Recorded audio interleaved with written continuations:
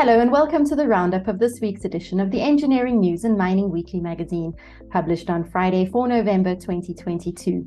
In this week's cover article, Engineering News and Mining Weekly senior online writer Darren Parker writes that calls for an audit of South African tailings dams are intensifying after the Jagersfontein disaster.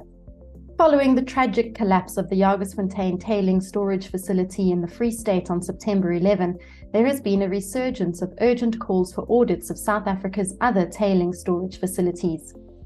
The Engineering News features focus on warehousing and storage, where a new storage solution increases capacity at automotive giant Toyota.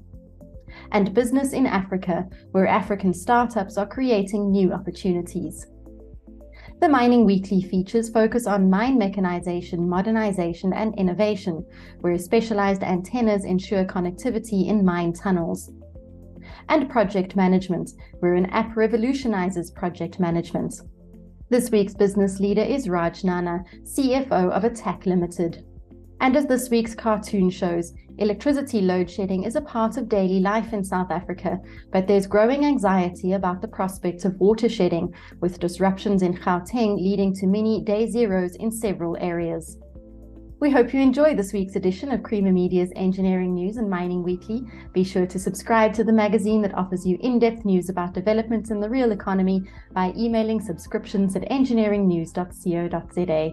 Happy reading and see you next time.